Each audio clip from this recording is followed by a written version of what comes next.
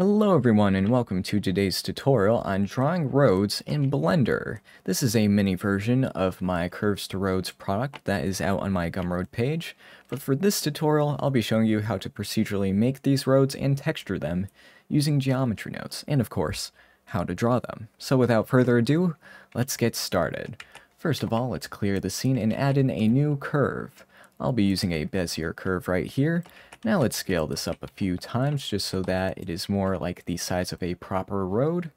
And now what we want to do is add in a new geometry node by going into our Geometry Nodes tab and clicking New.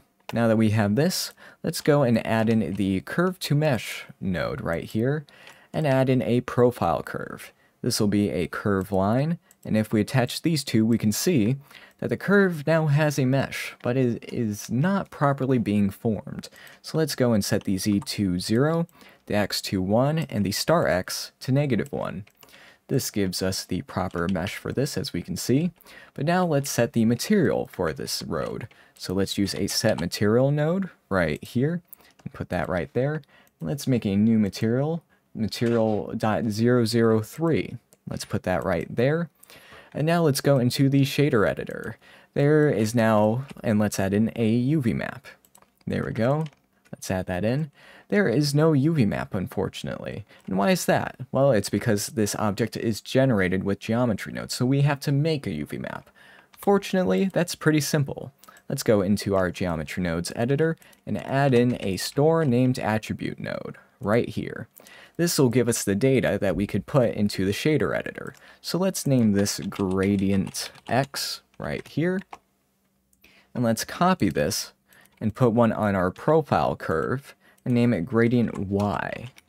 There we go. So now this data, if we set this to 1, will be brought into our shader editor. So let's go into there and add in an attribute.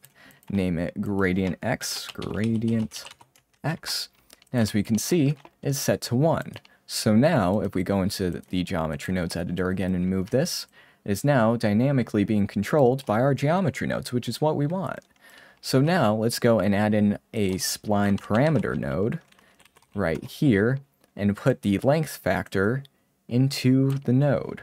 And as we can see, over here, the length is 0, which is black, and as it goes along, it goes above 1, which is why it's so bright here. So this curve is longer than 1 meter. It should be around 7 or 8 meters. As we can see, it gets brighter and brighter as the value goes along. This is our x coordinate for our UV map.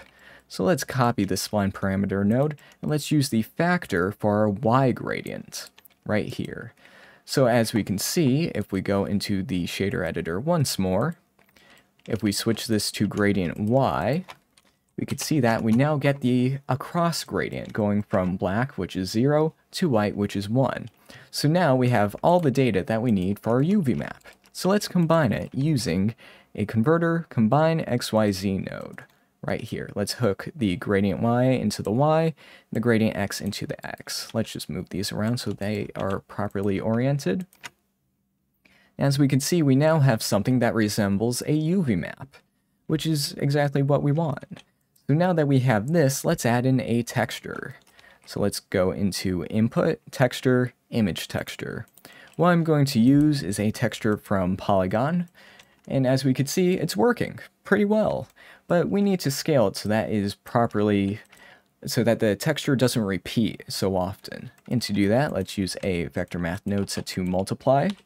We can set this to 1, and we could change the scale here. So that is scaled down. And we could also use a divide node. It just makes it a little bit easier to make sure it doesn't repeat as often. And there we go. This is now working properly. I'm going to press Ctrl H on both of these nodes to hide the unused sockets. That just makes it cleaner and more usable. So let's put this over to here and add in a frame. There we go. So yeah, that's all for doing that. So let's learn how to draw these roads. Let's hook the color into the principled BSDF real quick. So to draw these roads, it's pretty simple. You have to go into the edit mode for your curve and click on draw, which is right here. And now that we have this, we could go and draw curve lines. One thing to know, if you go into the tool setting on this side, you need to have the setting set to surface rather than cursor, because cursor will make you draw in the air. It's the default, and we don't want that, so make sure it is set to surface. There we go. One thing that we can see is that this is clipping into the ground, but we can fix that by simply going into our Geometrynodes editor and adding a set position node. I'm just going to organize this a little bit more. Right after we mesh our curve, set position, and let's just add 0.01 into it. So there we go. Now it is no longer clipping into the ground, which is good. So this is the end node setup for future reference. There we go. It's looking pretty good in my opinion. And also, if you're seeing that the road is too jagged and doesn't have enough polygons, well, we could set the spline resolution right here. So if we set this to something like 30, we should see that the road is now smoothened out, and we can control that dynamically, which is exactly what we want. So that is basically the entire tutorial. Thank you for watching. Check out my Twitter account. There's lots of research and development videos up on there and announcements when new products are coming out. And I will see you in the next tutorial.